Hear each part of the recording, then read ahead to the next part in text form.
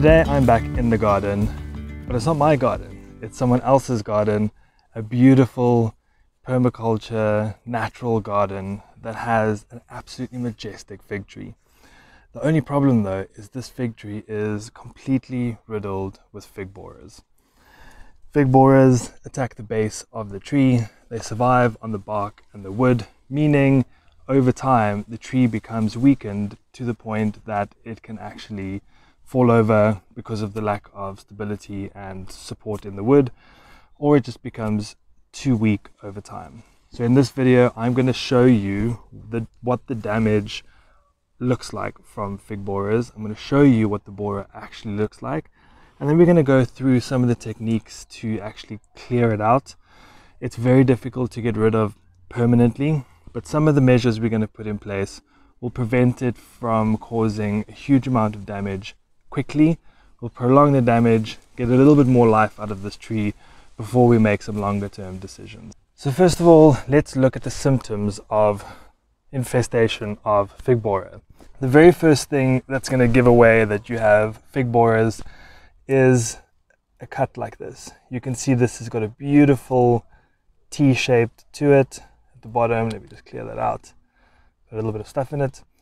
Bottom slit, top slit. Now here, if I feel, this is pretty solid. So what we have here is we have eggs that are busy laying or have been hatched. The larvae are making their way into the trunk of the tree. So with this, we'll apply a certain technique which is slightly different to the others. But this is the very first sign that you have a problem when it comes to fig borers. So what you want to do when you see the T in the trunk is you want to come and you want to cut that out. So you'll see right over there, there's a brown section, and this is where the young larva is busy working its way through. So what you want to do is cut it out up until the point of you're not seeing brown. You can see there's still brown. You need to go a little bit deeper,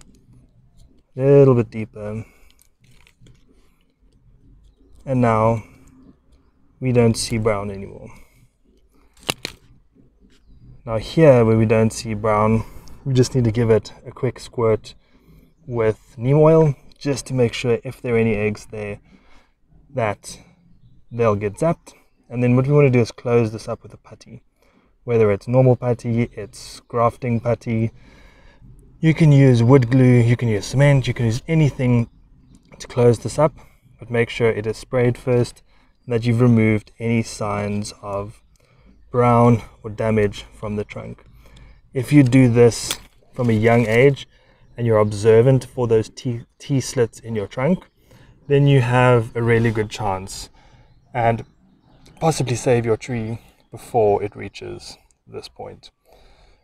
The second and more severe case of identification of fig borer is sap running down the tree and this bark substance that actually comes out of cracks in the tree like this. If you pull it away, you'll see it's just all mucky, mushy stuff. If you see this, you've got an even bigger problem, because what's happened is the larvae have turned into the point that they're actually huge, and we then need to get those treated. But if you can see, I'm not sure if you can, there's a little white speckle over there, and that is a tiny little larva. There is definitely a bigger one in here, but if you see running of sap down the trunk of the tree and you see bark or this orangey substance coming out of the tree, then you have a problem. And then finally, and the most severe case, where when you see this you have more than likely reached the point of no return, your tree has actually been completely ring barked. This you can see all the way through, it's completely gone. This is the base, the bark of the tree, the stem. There is no cambium layer here left at all. And if we go back just a little bit and we look at the base of the tree down here, you'll see how hollow this is. I can stick my finger in there. All of this around here is completely gone. So there is still a little bit of life in this trunk. It's going to be very difficult to resurrect this one because of how severe it is. But this one next to us on this side where there is damage, but we can still, work with what we have. So I can now see up here that there is, without a doubt, another one sitting in here. If we break it out, you see all this muck, this yellow. Cut that. So that's good. That's good bark. So we'll seal that one up, but we need to get up here so we can try and see. I'm just going to cut that off. Need to try and find out where this guy is hiding, because there is a whole bunch of muck inside here. I'm going to clean all of this out. I can feel the inside of this is just all mush and breaking apart. So this, it looks like I'm hacking the tree, and I am, but this is the only way we stand a chance of saving it. We've got to get all of this out. And we've got to find where this big lava is. There we go, just found it. So I've just found it. I'm going to just carry on with the slit. Pull the bark open. You see this huge thing. You see these pinches. There we go. See how it grabbed onto my knife. So what you don't want to do, I would advise you to not put this in your hand. You just saw how it grabbed onto the knife with the pinches and pulled itself out of the hole with the pinches that it has. So don't put it in your hand unless you want to have quite a pinch.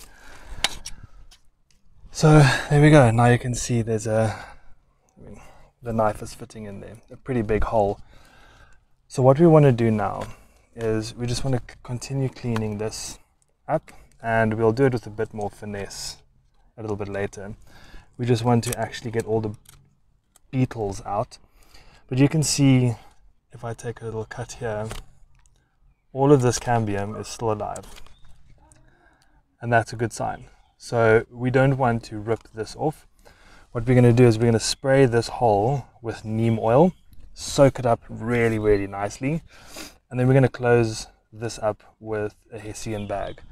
But in the interim, I'm going to just go around and clean the rest of the base out, and then I'll come back and we'll do some spraying and wrap up the tree. So after digging around, it's not looking good for this tree.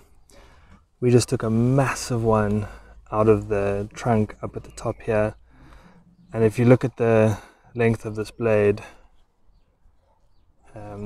it's still mush at the bottom there, but I mean, there's so much of this knife going in here. So they're all in this trunk, and if we look down, further down, you can see the whole trunk is absolutely riddled with them.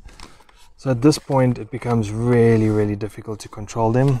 However, what we are going to do, just for the sake of maybe getting another season or two, is just spray the inside of the trunk with neem oil. And what the neem oil will do is, for any of the larvae that are still there, that's busy feeding, it'll do a little something to them. As I spray, you can see all the gunk just coming out. So all the holes that we've made up at the top, down at the bottom here, we want to spray all of that. And then the final thing we have to do is, once we've sprayed it, we've cleaned it out, taken all of the worms out and cleaned up all these little T-cuts, is we need to wrap this base with shade cloth or a hessian bag. I'm just going to take these side shoots off, just so I can get the trunk, the hessian bag around. Then what I'm going to do is take the bag, wrap it around about 1 meter of the trunk in height. You can wrap it pretty well. And then why we are wrapping it is to prevent any more of these bugs coming in and laying eggs on the stems. But secondly, we want to prevent the bugs and the larvae that are in here from maturing and flying out so they can mate and come back and lay more larvae. So it's twofold: stopping as a barrier to entrance, and then also stopping as a barrier for exit once they have matured. So put a couple of layers of Hessian bag, tie it up, and make sure that when you do that, that at the base you dig the soil away, and that when you do this, I'm just doing a demonstration so you can see, make sure that you lay a portion of the bag on the floor like this, and then cover this with the soil, just so that if there are any larvae or pupa that are in the soil, that they can't make their way onto the trunk because you've left a little gap. So flare out the bag at the bottom, wrap around the trunk, and you'll get a little bit more protection from your tree. So that was not the outcome I was looking for. I was really hoping that the infestation wouldn't be so severe, so deep into the core of the trunk and so far around the circumference of the base, that it's going to cause more damage to actually try and save it than to just start again. But we're going to give it a go. We've taken out what we can, sprayed it with neem oil inside, wrap it up, and then we just got to let nature take its course here. What you can do is, on a monthly basis from now on, just remove the Hessian bag, have a look inside. If you're still seeing this yellow-orange gunk coming out, it means you have more. Go in, stick the wire up, clear it out, spray it again, close it up. It's just going to be a little bit of a continuous cycle until the point that your tree either recovers or it just doesn't have enough strength and it gives in. Unfortunately, like I said, this level of damage, when you come to action at this late, is very, very hard to correct. But silver lining, I showed you the T-cuts of the first signs of infestation of the fig borer. Be observant. If you see those T-cuts, take action quickly, dig them up, close it up, wrap the base of your trunk in Hessian, spray it out with neem oil, and make sure that you have a very close eye, because once those borers start getting bigger and into the core of your trunk, it becomes very, very difficult. So keep a close eye and hopefully you can keep them at bay. If you learned something from this video, please share it out and subscribe to my journey, where I'm going to continue to help people where I can. And if you've got any questions about the fig borer, anything that I did, drop them below and I'll definitely get back to you.